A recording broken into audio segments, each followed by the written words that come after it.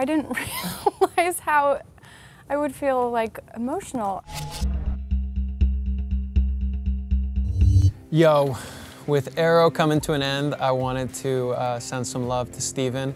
None of this would have been possible without Stephen and without the groundwork that Arrow laid. Stephen, you are our fearless leader, and you started all of this, and it's not going to be the same without you. You're a big dork, and I love you. Stephen, I started off as a really big fan of Arrow and then got to know you, and you are the most beautiful, kind, and handsome man that I know, and I just want to thank you so much for welcoming me into the family and giving me all the advice about what it's like to be a superhero. I love you. Mwah. Even though Arrow is ending, don't be a stranger.